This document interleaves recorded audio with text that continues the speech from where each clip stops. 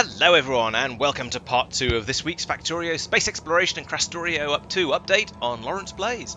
And so I've been out on Talos being very busy, so let's have a bit of a look at what I've been doing. The main thing I've been working on down here, or over here, is getting the beryllium processing up and running a bit more quickly and effectively, because previously it was running at about 15, it was producing about 15 ingots per minute, and that wasn't remotely enough. So as you'll remember from the number of times I talked about this beforehand, the reason we're having the problems is because when I first came out here, it was long enough ago that we didn't have beacons available, and so I built this up with, well, it was rather slow. We were taking in the core chunks as they came in and crushing them, but it wasn't producing anything like fast enough, because all these machines were full of productivity modules, or at least fairly full of them, and so everything was really slow. I also didn't quite have enough productivity modules for everything, so I've gone in and improved that a bit. Over here, I was targeting the speed of getting this one solid blue belt here, and as you can see, we've managed that. This blue belt is running basically. I think it's running completely 100% of the time. It's running along here, and we've got ever so slightly more machines than we need, but I think that's the way you usually want to go with this sort of thing.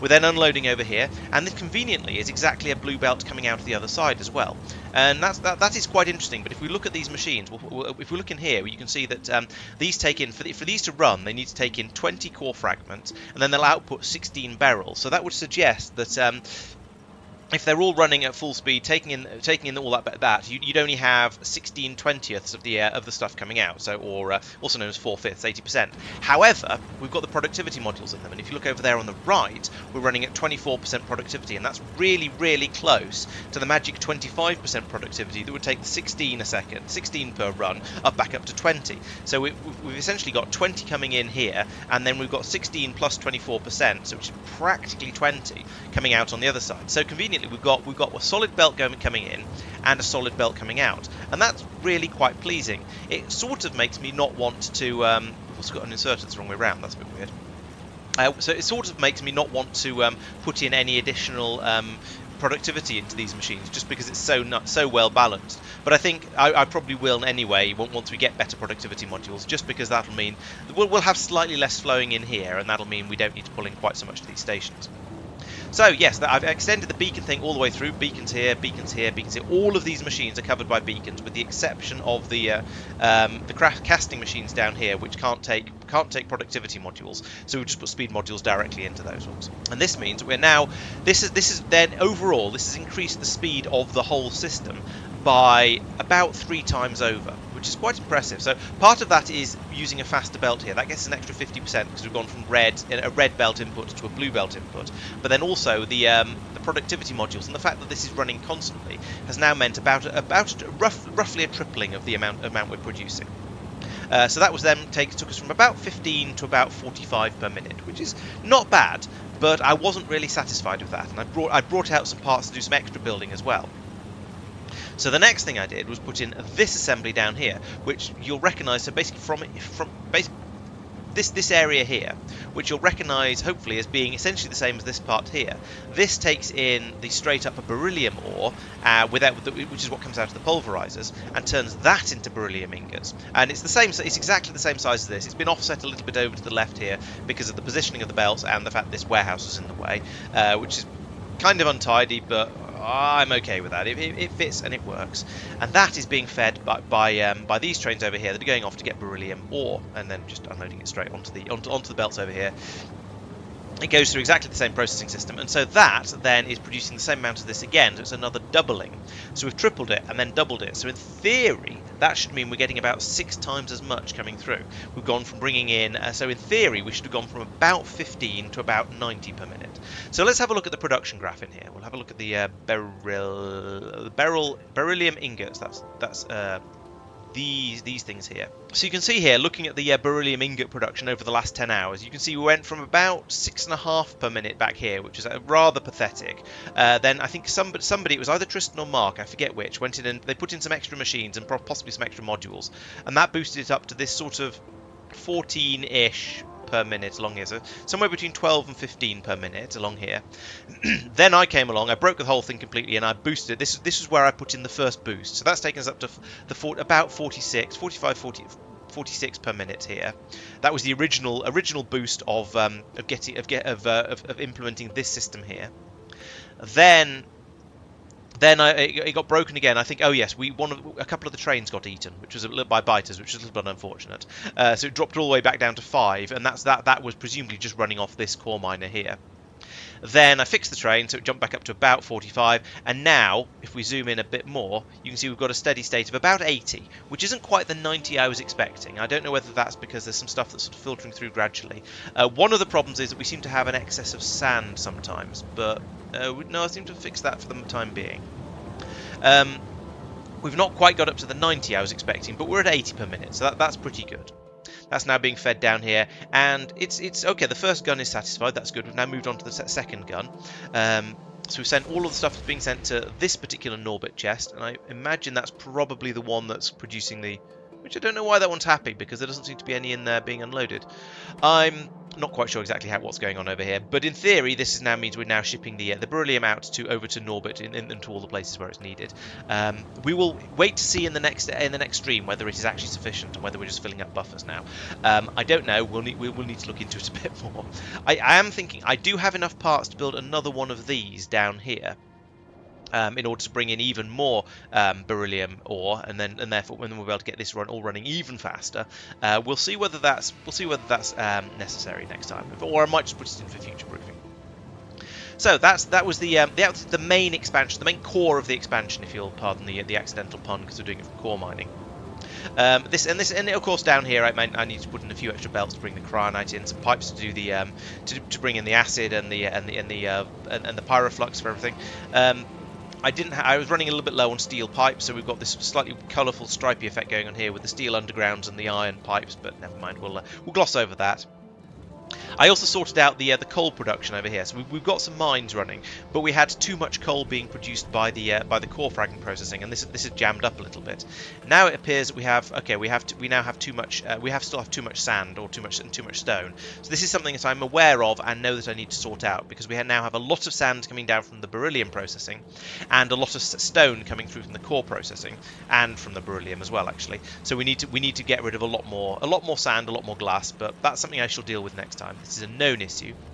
The coal is now, however, sorted, basically because I've now got the belt bringing it over, dumping into this chest, only loading from the mining area if there's a serious shortage of it, which is probably never going to happen because we've stopped using the coal for the old-fashioned beryllium processing method, because we now have an unlimited supply of vulcanite to make the pyroflux, so we've been able to move over to that recipe. So these mines will probably never really be used again, and some of them are empty anyway. So this is probably all going to be absolutely fine. The only thing we're really using excess coal for now is producing the filters for the air purification. And we do need quite a lot of those, because I did some extra expansion as well. So if we look out over here, let's turn that off for a moment. You can see that before we did have these two outposts over here. These are core mining outposts, and the trains are bimbling out over there merrily to go and get the core fragments, bring them back in to be processed up here. Might need more trains. We'll have a look at that. But also I put in another one down here and another one down here, and this is done largely through copy and paste, so you'll notice these all appear to be more or less exactly the same. I tweaked the belts and the positioning of everything a little bit, but basically they're all exactly the same. But I've also put in a Beryl mine down here, because there's this large Beryl patch down, which is about, what was it, 11 million down here. So we're now gathering this up, filling up a station over here. I say filling it up; it's not really filling up quite as quickly as I would like. Maybe I should be putting some additional modules into these drills over here. But we are already a bit short of power, so maybe when I have a bit more power available, that'll run a bit faster. Or maybe I just need another one of these outposts. So this is running quite well. We are producing a significant quantity of Beryl to turn into beryllium, and we'll see later whether it's able to keep up. It is also producing quite a lot of pollution, though. I think it is gradually getting cleaned up.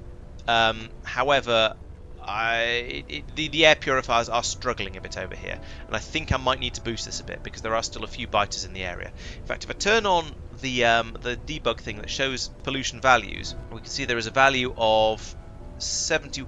The worst one here, around the edge, we've got, yeah, these are basically clean.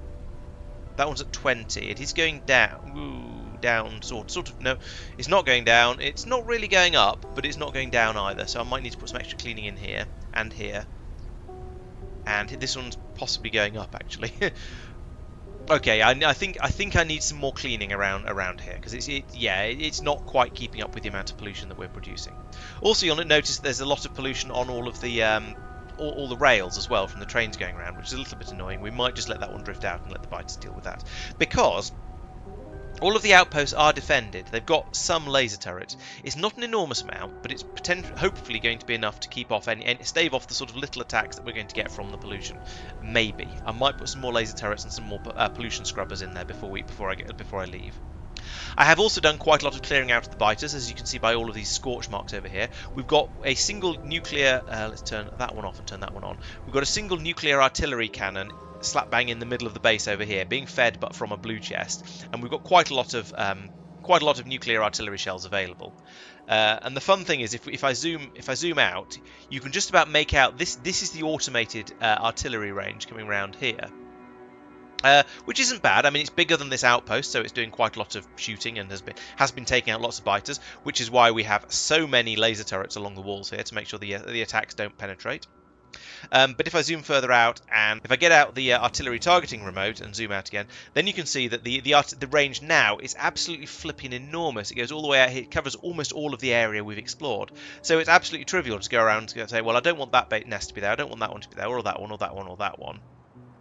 I can just blow them up from here, and a nuclear artillery shell is if we zoom in here again, or here, is essentially enough to wipe out all of the nests underneath it like that. Now, it doesn't do very much damage against biters, and it does. Oh, it hasn't quite got that nest. That's disappointing. And it does very little damage against worms unless you hit them dead on with it. But it does. Basically, it destroys virtually all of the nests in a base, and that's what we really want to do, because it's the nests that produce additional biters, which can then produce additional nests, additional worms, and so on. So if you can get rid of all of the nests in an area, you're not going to get any more biters, and it's generally going to calm the area down and mean you won't get any attacks from there. Now, we are going to get a lot of attacks coming in from all of the nests I've just destroyed, sure, but the system can cope with those. Also, I am on the planet at the moment, so I can keep an eye on how things are going and make sure that there isn't anything too serious going on. So, yes, we're now going to get lots and lots of biter attacks coming up here, like this, who are going to throw themselves against the walls of my base up here. But we can deal with that. That's basically okay. I'd rather have that than have them exploring out and coming out and attacking these mines. So that's working quite well. I think I would like to clear out a little bit more area and get this 12 million beryl patch here, and possibly this 5 million one over here, and get another couple of these little mining outposts set up on them, because they are really good. They will pull in all of the enough beryl to then keep everything happy. And as we notice, this one down here is struggling a little bit. The amount in these containers is. They're not full. There's not as much coming out of these mines as I would like. So we want to speed them up a bit, which I'll just do by putting a bit more across there. Oh, we're getting some damage of. Oh, okay. The downside of this is that occasionally the biters will come in and they will attack a train. So they've wrecked one of my trains here. So I'm going to need to build some more trains as well. That was unfortunate. That was just unfortunate timing. The biters were coming up to attack the wall over here, but they found a train on the way over and decided to wreck that on the way past. So. Yes, maybe when I'm going to start doing artillery stuff like that, I should turn all the trains off for a little while. Oh dear. Oh yeah, so the train... Yeah, where's that going? Oh, it's going that way. Okay, fair enough. Yes, the train... So the trains do unfortunately sometimes come a cropper from this system. But that's a shame. But the walls are quite capable of dealing with this, because with the mods we're playing, the spitters aren't capable of attacking over the top of these walls. They have to destroy the walls first before they can get at the laser turrets. The walls are pretty tough, so things are basically absolutely fine there. There's a couple more things I need to talk about over here. So I tried playing with the biogun, which is a weapon which fires out a big green sneeze of stuff. And let's have a demonstration.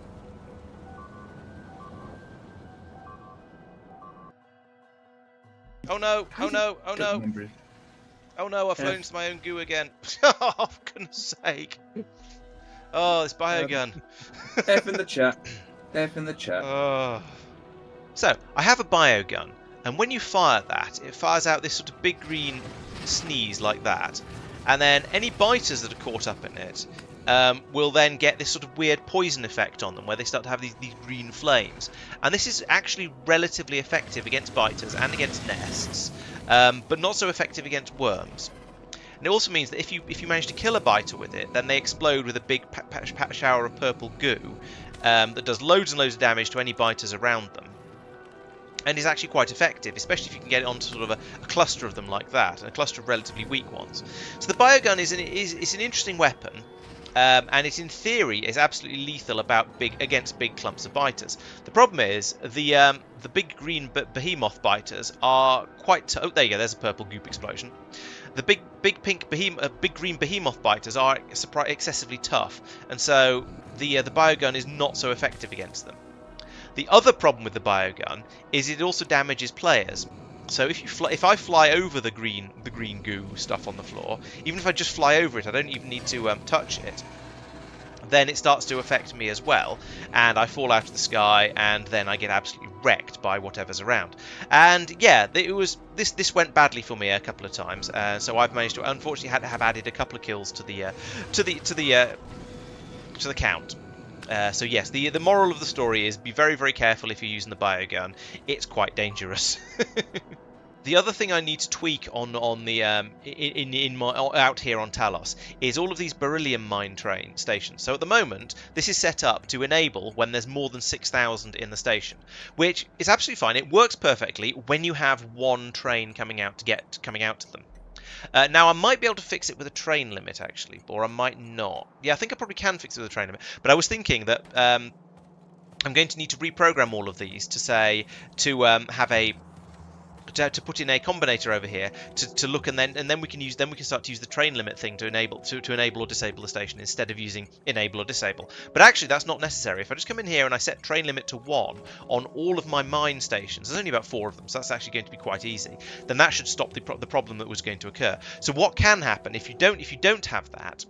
So what can happen is if there is 6,000 in one station, but all of the other ones are completely empty because you've pulled in all of the stuff from them, you can have the first train head out towards the station and go, yes, I'm going to go and get some, because it's activated because it's got more than 6,000.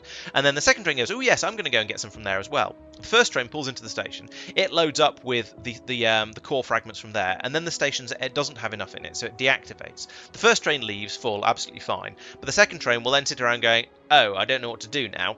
And it will just sit there, potentially blocking the rail lines. So you need to have it set up differently. However, if I come in here and if I put that train limit of 1 onto all of these, then I don't need to do anything cleverer than that. So that's going to be absolutely fine. That should sort that problem out and allow me to put more trains in and just have everything working a bit more effectively. I also need more power over here, as I was discussing earlier. So that's Talos. Now let's go off to Taras with an R, which is a planet of an alarmingly similar name. And over here, Marc came out to this planet, and this was due to the imersite shortages I was talking about before. So he set up a system over here. He was going to use solar power, but then he discovered he's a long way out from the sun. He's all the way out here. I'm actually not that much closer in, so I'm slightly concerned about my plans to use solar power. But yes, he is a little bit further out. So he's got a solar effectiveness of 36% compared to my 49%, which still isn't great, but it's better than nothing. So yes, he's been setting up a shop on Taras. Big nuclear power station to generate power, and then he's got these core mining drills, and these are pulling up imersite core chunks. So exactly the same basic idea as all of the other ones. These are core chunks that have some imersite inside them. So you pulverize them, you get out your imersite, you get 20 imersite out apparently, so that's slightly better than the beryllium ones. You also get your core fragments and your stone, so these can then be processed as you're used to, as you've seen a million times before on other planets. The core fragments are then, as usual, shipped down here to be processed into delivery cannon capsules. That's great. We'll make loads and loads of those. He seems to have 2 of these setups. That's interesting. He must be planning to do a lot of core mining, and therefore need a lot of core processing. That's quite impressive. But then he's dropping in lots and lots. He's also dropping in the supplies for here to make make extra delivery cannons from there as well. Okay. Then up here we then can ship out the imersite ore, which goes into the machines here. We'll crush it into imersite powder, a crushed imersite and sand, filter out the sand, and then you've seen this before when I was doing it over on the other planet on Taishakuten, where we're then turning it into the immersium sulfide, and then we can turn that into that. Then we get the immersium powder, which can turn into immersium crystals and immersium plates, and those are then being shipped out down this belt off to a delivery cannon. Fine. So that's basically as more or less as you'd expect. He's also got the extra delivery cannons in here to take out the excess of miscellanea that comes out from that comes out from the core processing. So from here we can then start shipping all of these things out and sending them off to back out to Norvis, to Norbit, and to anywhere else that's going to require the immersium plates and crystals. We've got standard defensive things over here. We've got a nice big mine that he can set up over here if he needs it. If we do need a bit more imersite, but at the moment the core mining seems to be doing quite well for that. And then he's got all the supporting stuff around here as well. So we're making the nitric acid and the ammonium and so on. And then down here, fortunately, this planet does have some mineral water points on here, so we're extracting that. So we're not going to run out of mineral water, which is a relief, because that was often the big problem on Taishakuta. He's got a big steam battery over here that's holding the power for the umbrella defense. So all of this is pretty much the standard setups you've seen before. Over here we've got the setup for the defensive system against asteroids. So we've got a delivery cannon in the chest in the middle here that pulls in all of the ingredients that are required to make. We make green circuits, we make cables, we can make water to make acid, to make batteries, to make the ammunition for defending against the meteor defense ammunition to feed out into this massive array of guns. How many of these are there? There is 48 of them, which is only slightly excessive. Yeah, so this will hopefully be enough to keep us satisfied with all of the imersite we need. And if not, because there's so much of it available on this planet, it's going to be relatively easy to expand by just having another copy of this sort of system put somewhere over to the side of it. Now, the thing that's going to be a little bit interesting here is going to be the sulfur. So the imersite processing produces phenomenal quantities of sulfur. So you can see on these belts over here, we've got quite a lot of sulfur that's then getting filtered out here and then passed off down here. Now at the moment, there's not been so much of it. It's coming around here, and we've got a little bit coming into making the acid. This is obviously a bootstrap with this delivery cannon chest, because there's going to be crazy amounts coming in eventually. But at the moment, he just wanted to get the acid bootstrap to get the system started, and then the excess is being passed out round here. And already we've got quite a lot of it. So that's all going to need to be shipped off to somewhere else. Now we need huge quantities of imersite for the vulcanite processing. So potentially this could be shipped over to Agnea, which is where we're doing all of the vulcanite processing at the moment. And currently, how are we doing sulfur over here? We're making sulfur here out from oil, so the old-fashioned way, if you will, but we can drop it in here. So I think it'd probably be better to drop the sulfur in here, have a loader pulling it out of that chest, like out of the delivery cannon chest, like that, and we'll filter it to just sulfur, and then pump that in onto here with as a priority. So we can do that and get this, get the sulfur being brought in perhaps from Taras and fed through here, because yes, we get through a lot of sulfur processing all the vulcanite. So I think that would be a good way to get rid of it, and in somewhere where it's definitely going to be needed, and it'll save on the amount of oil we have to dig up on this planet, because eventually it's okay at the moment. But eventually this oil patch down here, well, okay, there's like 2 million of it at the moment still. But eventually that will potentially run out. So I'd like to make that last a little bit longer if I possibly can. So yeah, what else is there to say about this? The system here is running quite nicely. It just needs the outputs hooking up over here. That's obviously going to be the thing for next time. And if we do reckon we're a bit short of imersite, then there's another 3 core mining seems really quite close by, and then another several that are a little bit further away. So we could potentially set up a train system, or given this is Marc and the way he tends to build things, we could have very, very long belts running around here to bring all of the all of it in. But I think what we need to do is we need to get this up and flowing, find out how it's doing compared to the amount we need, and then just how much and whether how well this system copes with a solid whatever belt this is. A blue belt of input coming in here. Now he has set it up here so we can have more inputs and more outputs. So it's going to be just a case of doing some copy pasting where as and when we want more. But I think from my general impressions of what imersite is like and how many different things it goes into, I think we're going to need a lot of imersite out here. So I think it's good that this is all set up suitably expandably. Oh no, he's also bringing the uranium that's produced over here is being brought over to help supply the nuclear facility down here, which makes a lot of sense. It's not going to be enough, but you might as well top it up a little bit as and where you can.